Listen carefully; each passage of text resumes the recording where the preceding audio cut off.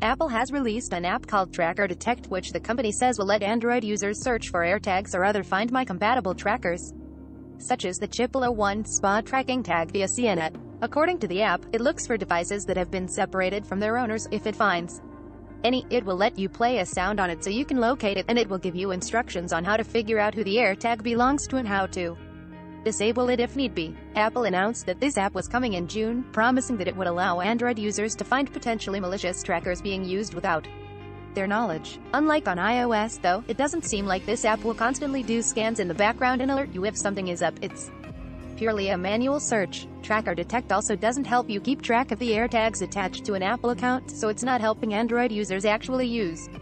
Apple didn't immediately respond to request for comment from The Verge, but told CNET that the app gives Android users the ability to scan for an AirTagger supported Find My enabled item trackers that might be traveling with them without their knowledge.